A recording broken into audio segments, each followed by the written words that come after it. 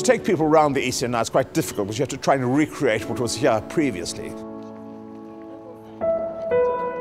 I mean, the East End is the very cradle of Anglo-Jewish community. I get very, very annoyed when people who live outside the East End forget their roots. It hurts me and it annoys me. I'm never ashamed if I go anywhere to say I come from the East End and I'm still there. When people go, "You're still there?" Yes, I'm still here.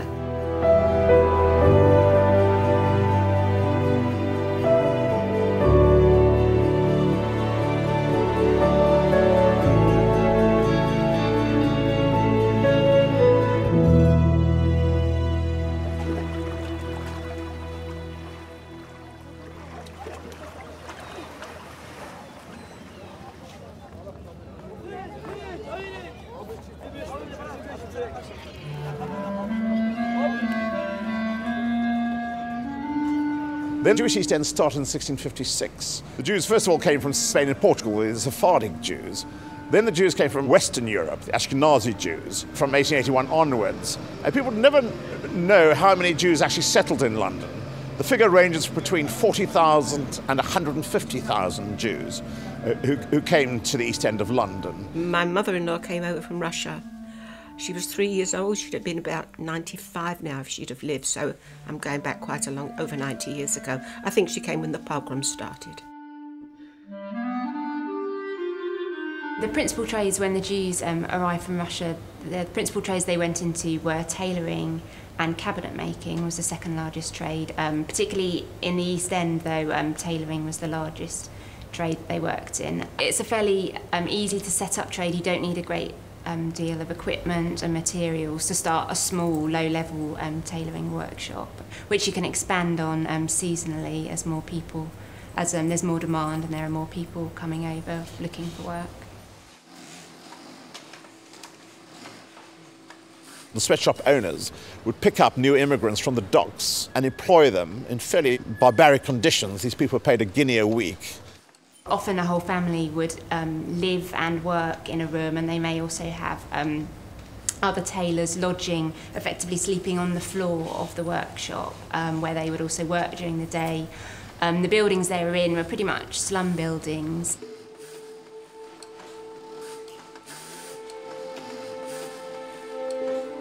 It was the Anglo-Jewish establishment, who weren't terribly welcoming to the new immigrants, realised they had to do something for the immigrants. So they built soup kitchens all over the East End, and this is the only one that remains.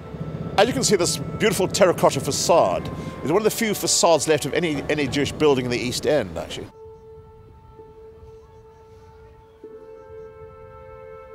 The people in the East End gave rise to a very vibrant community. It was such a fundamental part of British history and of London's history.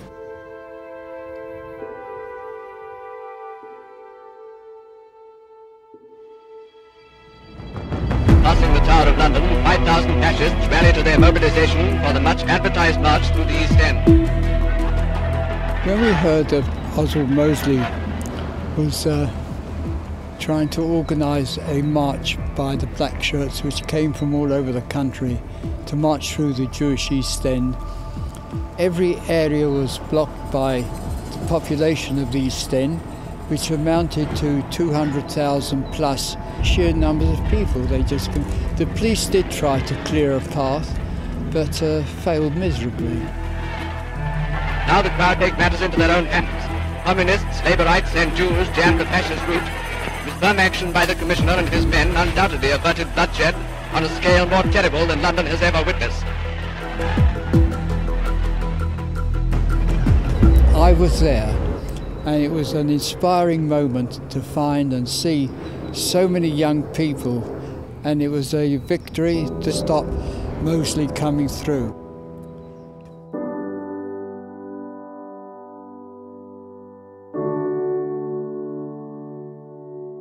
This borough was very badly bombed in the Second World War. Hitler's main target was to bomb the East End. More civilians were killed in the borough of Tower Hamlets than any other borough in the whole of Britain, actually.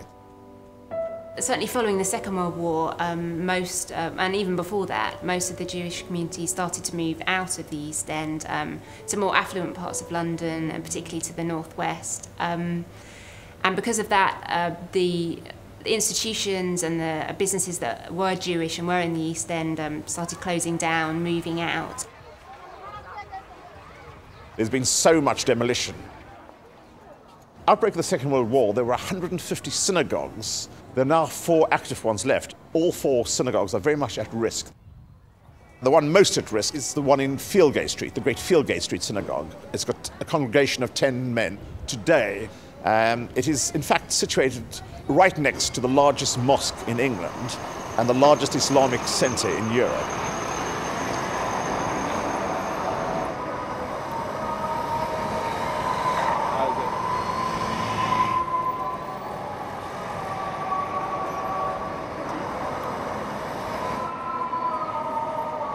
In the 1980s, members of the Jewish community started to realise that sort of the East End as a Jewish way of life was disappearing. But the result is that today there are only about 2,000 Jews left in the East End, and about 1,000 of them are over 70.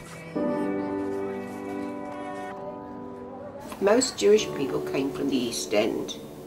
You'd meet your friends there, or you meet neighbours there, and you meet family there. Automatically you become part of a family circle.